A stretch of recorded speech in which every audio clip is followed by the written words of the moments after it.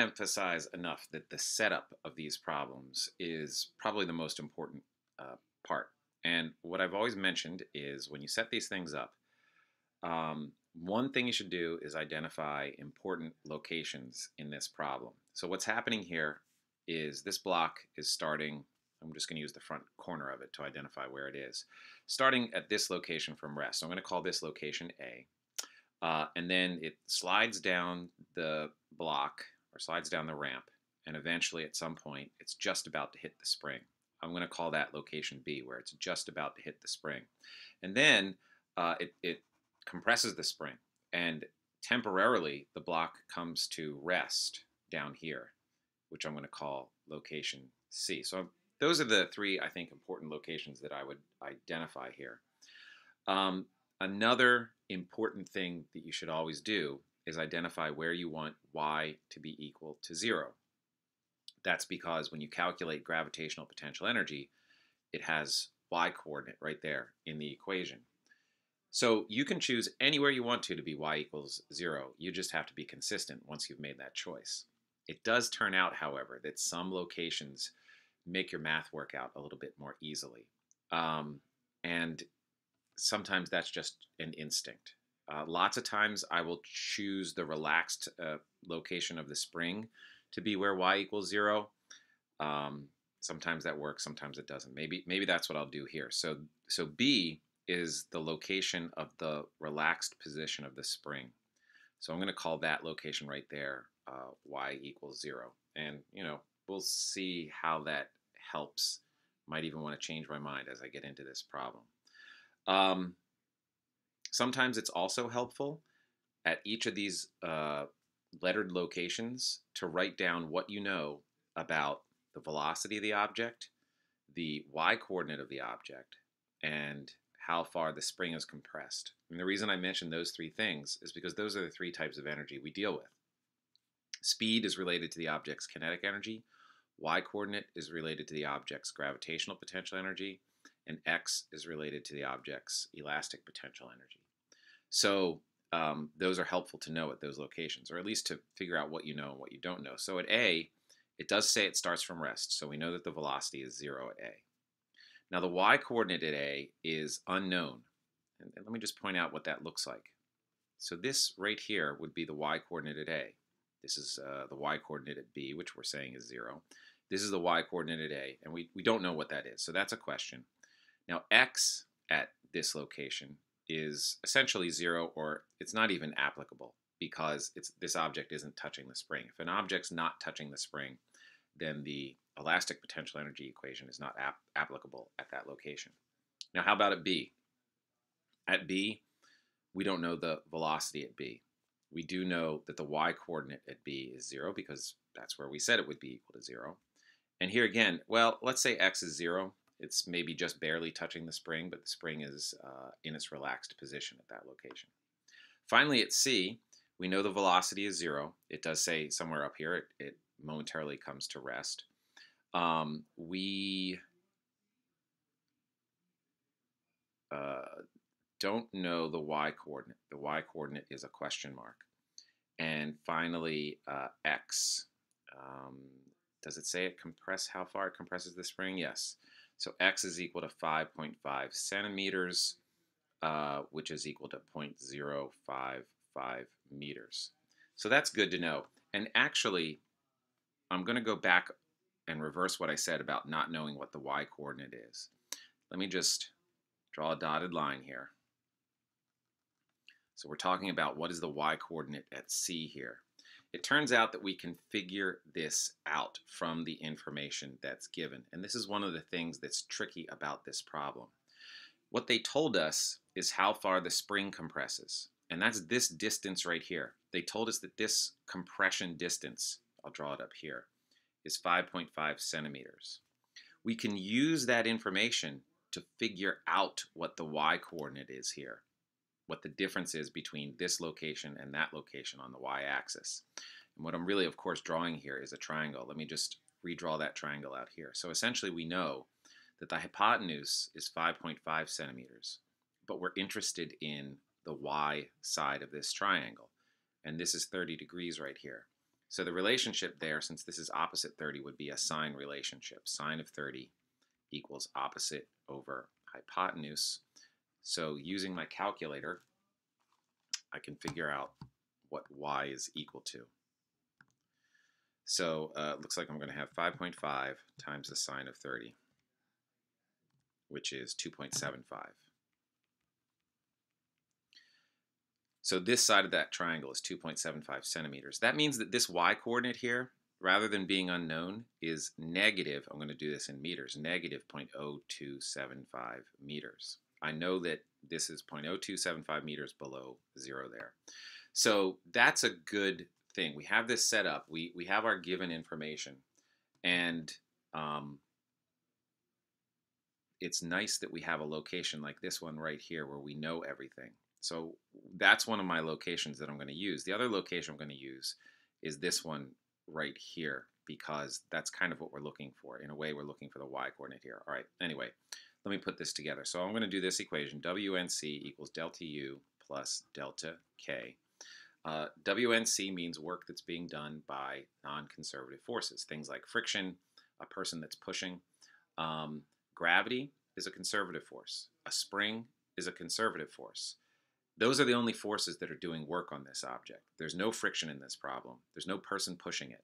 So there is zero work being done by non-conservative forces in this problem. Now, change in potential energy. I'm going to compare C to A.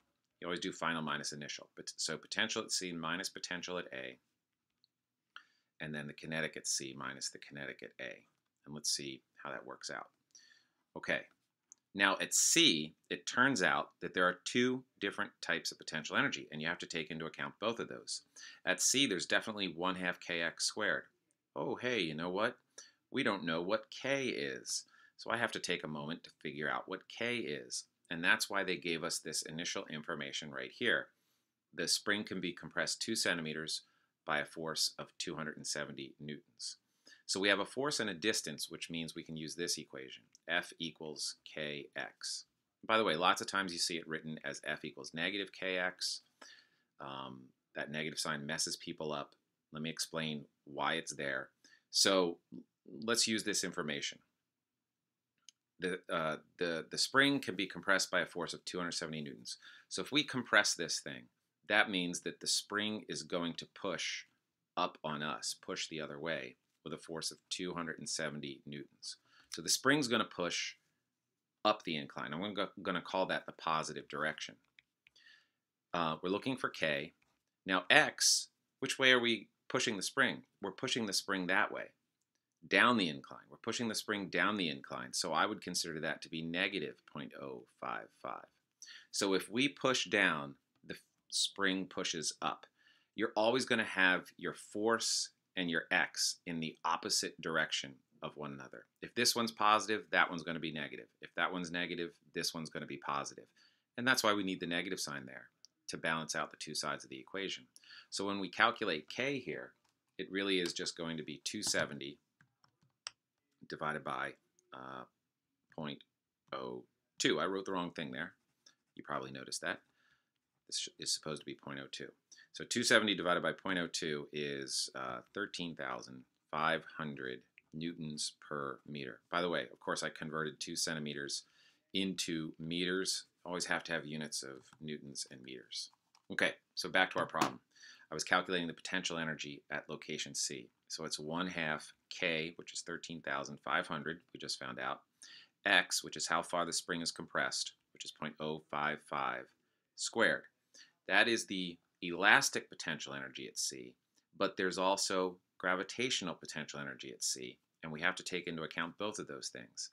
That's the mass, 12, times G, 9.8, times the y-coordinate, which is negative 0.0275.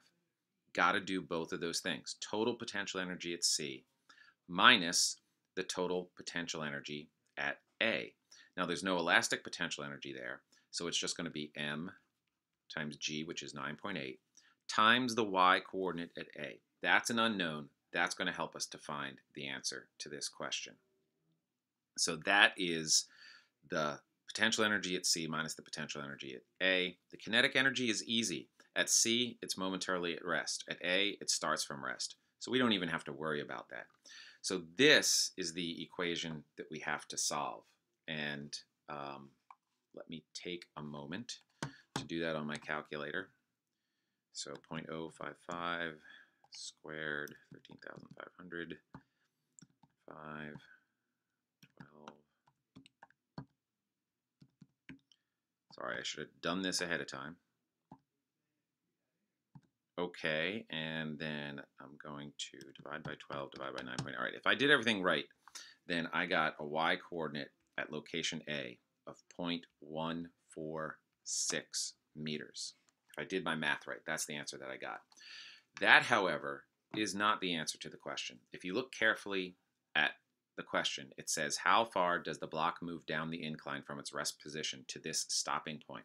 What they want is this distance right here. They want that distance right there.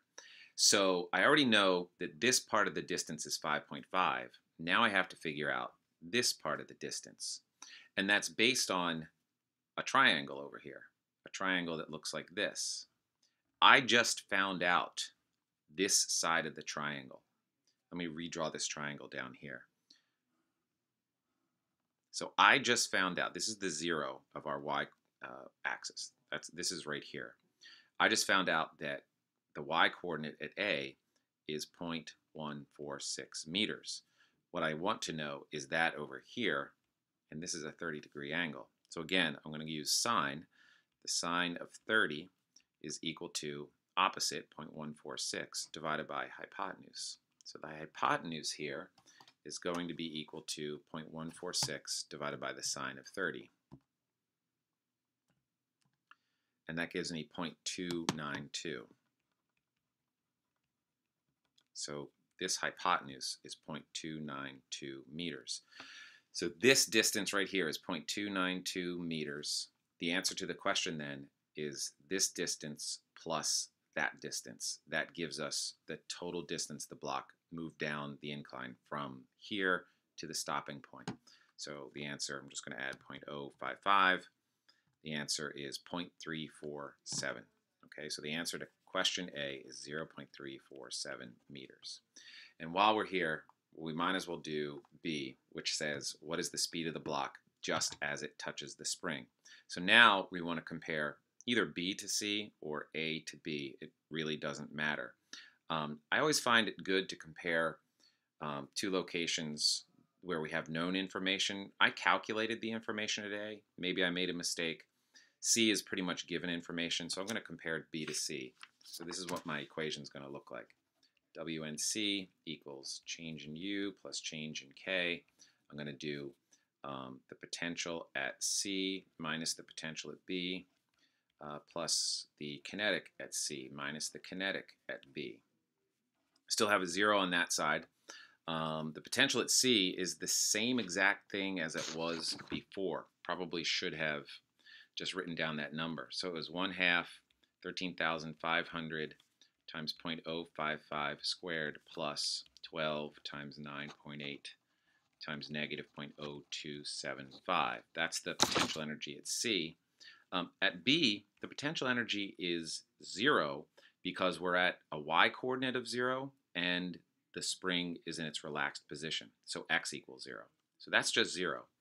Then we have the kinetic energy. Kinetic energy at C is 0, but we're interested in how fast the block is going at B. So I'm going to write this as 1/2 the mass times the speed at B squared. And that's our unknown. So that's the equation that you would solve in order to figure out the speed at B. And just to save time on the video, I won't put that into my calculator. You can do that and get an answer, and that's how you would do that.